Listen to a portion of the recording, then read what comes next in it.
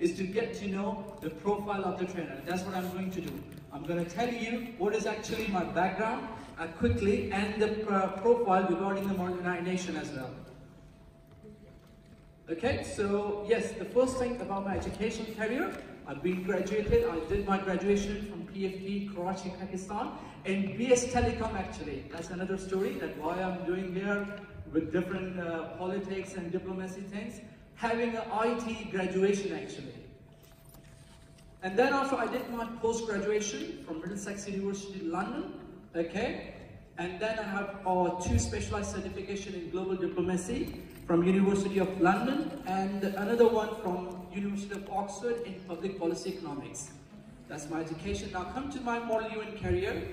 I've been doing this platform since 2009. So this year, April 26th, I've completed my 10 years of career of Model UN. And my greatest achievements include in 2012, I was only Pakistani student who've been selected by the UN to attend their first ever Global Model UN workshop. It was in United Nations headquarters actually. And then another one, right after that, I've been selected to train OIC. Do you guys know what is OIC?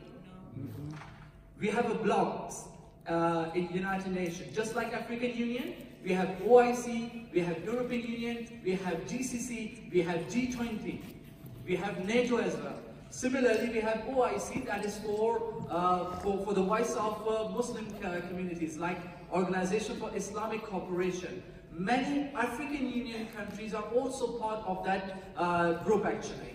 So I've been specially, you can say, recruited to train all the 65 members of OIC, and that was a conference, Geneva International Model UN. On that platform, I've been blessed with this UN badge, which is gold-plated actually, at that time, in 2012.